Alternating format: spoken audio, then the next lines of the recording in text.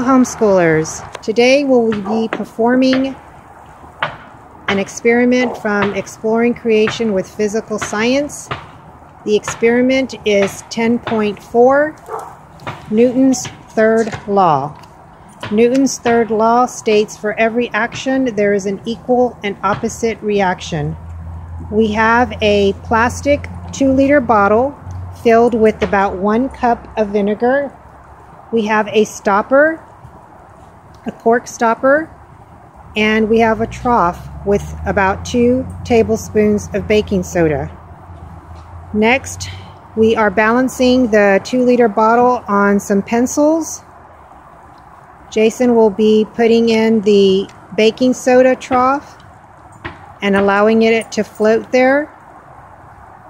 Next, he will put the cork stopper on the bottle top.